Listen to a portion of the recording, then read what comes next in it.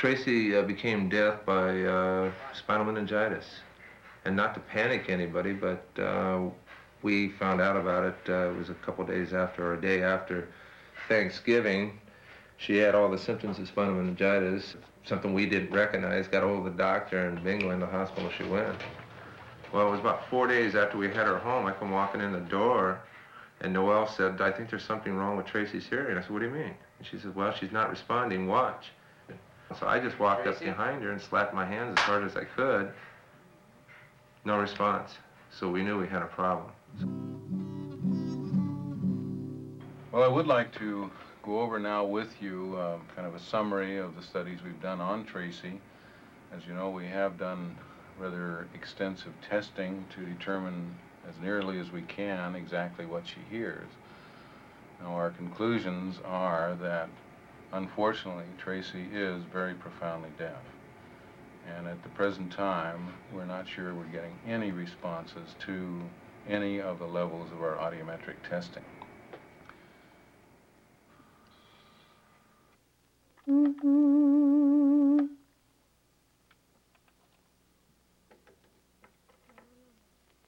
I do remember on occasion having to tell parents that their child was deaf.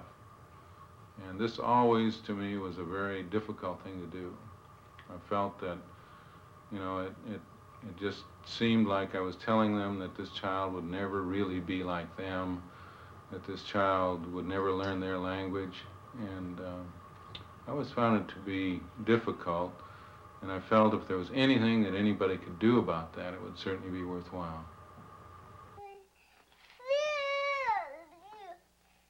When I was first told that Tracy was deaf, I was also told that she would lose her speech.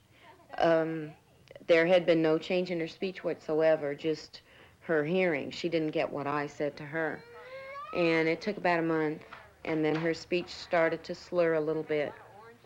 She would be moving her lips like she was talking, and no sound came out. You want to take it out? Okay. Yeah, put it in the basket. Okay, and we got to save some for Mary, too. 20 years of research have led to the events that you're about to see. Tracy, a normal, healthy, happy child, was suddenly and totally deafened by meningitis in the last months of her second year of life. And because of the very profound effects of this deafness on her future, we elected to give her a cochlear implant. This had never been done before in a child of this age. Now, to explain a cochlear implant, actually it's a device which is implanted above and behind the ear at surgery. And I have here a temporal bone, which is the part of the bone just inside the ear that contains the hearing and balance mechanism. This is the internal coil that's mounted just above and behind the ear, and then two wires lead from this to the inner ear and stimulate the sense of hearing.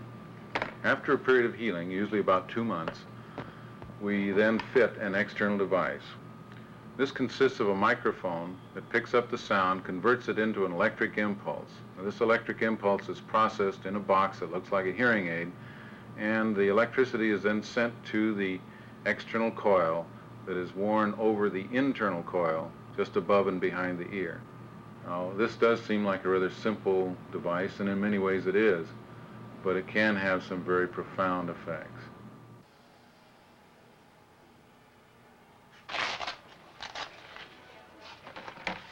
Finished. There we go. Thank you. Maybe you people can get some dinner, get some rest tonight. we'll certainly see you all in the morning then. Okay. Thanks a lot.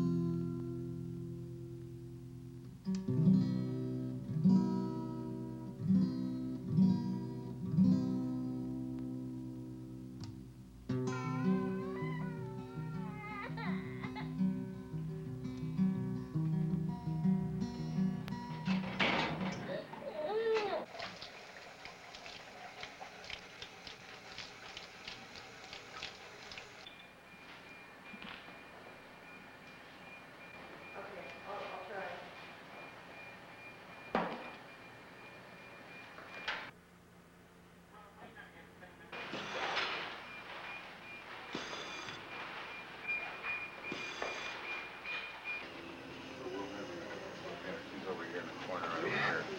Got her pink light? Yeah, she's gonna, looks like she's gonna be quite sleepy for probably another half an hour, but she isn't responding now. But everything just went real well. I was very pleased.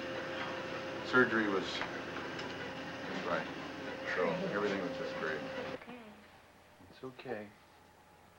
Now we'll get this off. Okay, you want to take it off, Tracy? Oh, I'm sorry, Tracy. Hold on. There we are. I know it's icky. Icky. Well, since Tracy's operation, I've noticed one big change in our family, and that's that our attitudes, they're flying about 200% high right now. She came out, she had a ball at the hospital. We come home, and it seems like everything's just been totally, instead of fighting uphill, we're on top of the hill now. Larry's spirits are way up, mine are, Noel, Tracy. I mean, it's just really incredible from 3 months ago when it looked like the whole world had fallen in on us. All of a sudden, we're on top of it. And we're really extremely anxious for June 8th. I am in particular because it's my birthday, and I can't think of a better birthday present to see my daughter and the expression when she receives sound again. See this? Okay. Now let's see here, Tracy. There we go. Okay. And we'll fit this right on the over her ear here. If I can get it to hang on just right. And then the magnet holds this in place. Okay. Now that's pretty well centered there. Now we have the device down here, which is what we turn on for her hearing. Okay? Crazy. Watch and listen.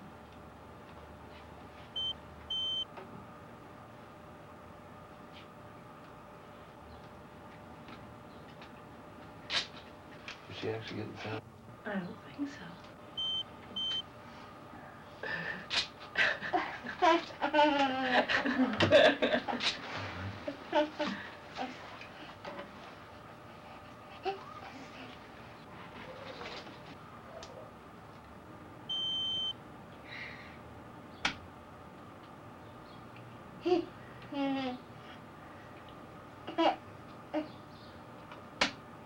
She's not looking at the screen? Just click her a couple Yeah, times. she's getting it. She's getting it. Yeah, come around. See how she's doing there. Okay. Yeah, she's getting it. That's great. I think she heard that. Put it your ear. Now look.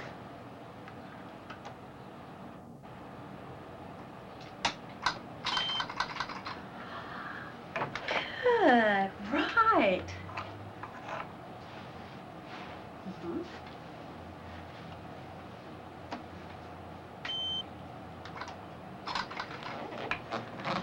Very good. Great. Great.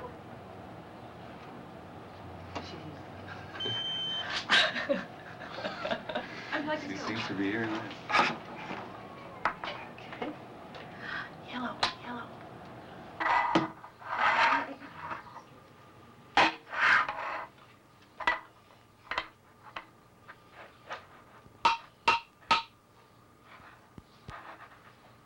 heard that. Saying your name.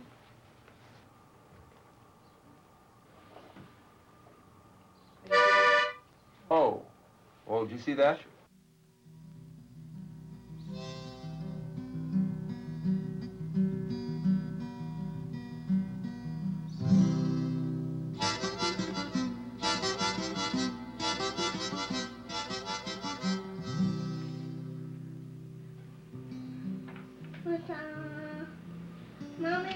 Tracy, this on first.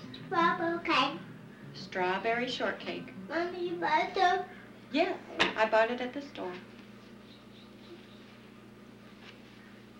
Wait a minute.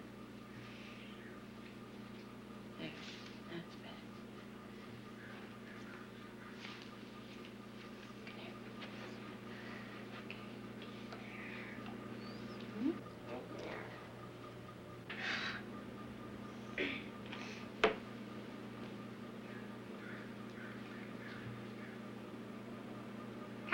Purple cake. Purple cake. Strawberry shortcake. So pretty. Little bit.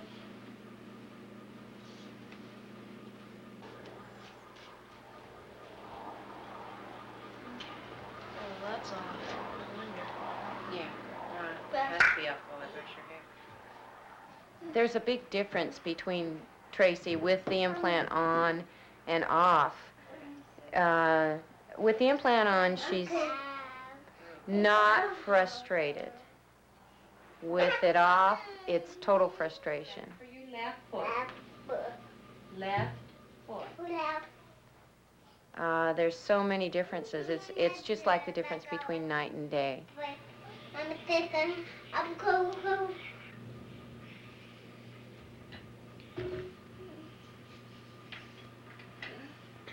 What? I'm not good. Okay. Please.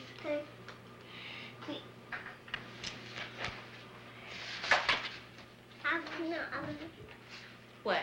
I'm not feeling them. Doesn't fit. Cinderella fits.